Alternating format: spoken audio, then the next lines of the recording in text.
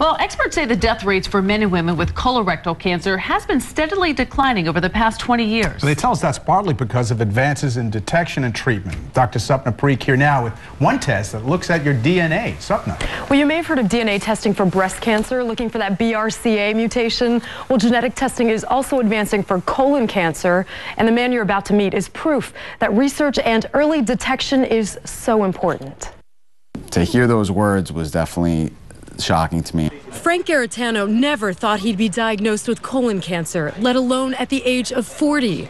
A marathon runner and restaurant owner in Orangeburg, New York, Frank got the diagnosis just days after celebrating his daughter Isabella's first birthday. Physically, I felt great. I was running like 30 miles a week. Colon cancer can affect anyone. That's why a colonoscopy is recommended for everyone over 50. But scientists are getting better at figuring out who may be most at risk.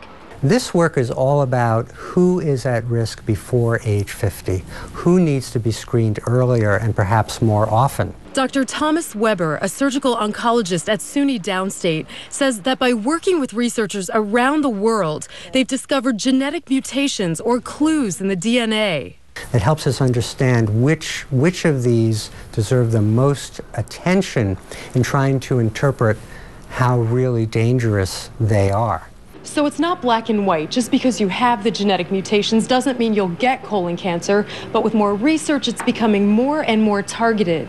Dr. Weber says if you have the most concerning genetic changes known to date, your lifetime risk of colon cancer is up to 80%.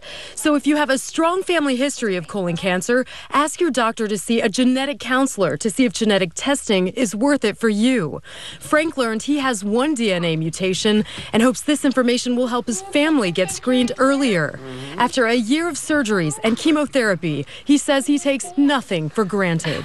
The fact that we're all sitting here together means everything's perfect.